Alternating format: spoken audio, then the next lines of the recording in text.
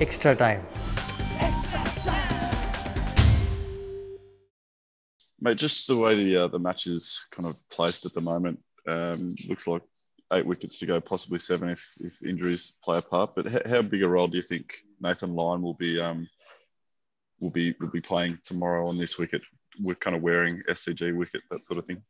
Yeah, it's spinning a little bit, isn't it, Joe? We've seen it. It's been quite slow turn, though. Hopefully, I mentioned to all the players this morning, and particularly made the point to Nathan in front of all the players. I thought he bowled really well in the first innings without luck. He might get a little bit more luck in the second dig, but he'll play a big part. But when you've got a bowling attack like we've got at the moment, I'm actually in awe of it.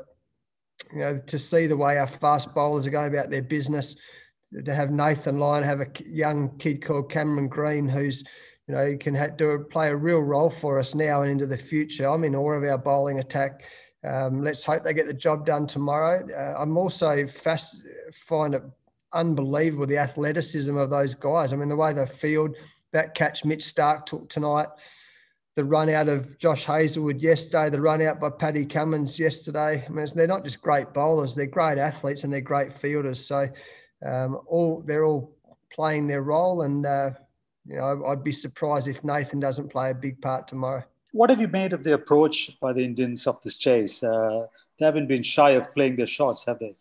It's a bit of a relief for us to see Rohit Sharma out there at the end. That's a huge wicket for us, because we know how, you know, he's a world-class player. So, and we know he's one of the all-time great one-day players. So if he was out there, he's going to keep scoring quickly.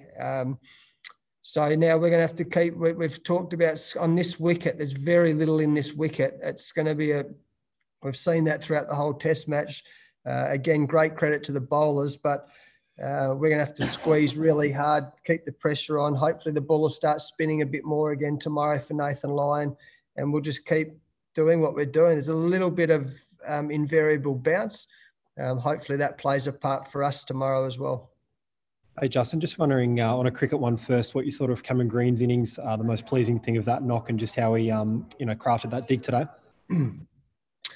Since he's come into Test cricket, it looks like he's almost born to play, doesn't he? He's been great. I thought he was a bit defensive in the first innings, and that's certainly not how he plays in first-class cricket. And we just encouraged him to be a bit more positive, look to score a bit more today, and he did that. And you know, a lot of people will talk about those sixes he hit, but I just thought his whole innings, the way he's driving the ball down the ground, where he's looking to push and hit ones, he looks like a really class act. He's fitting into the team well, and he played beautifully today. It'd be a relief for him to get his first Test 50. It would have been nice for him to get a few more and get his first Test 100. But yeah, he's a great guy to have around, and he's doing a good job.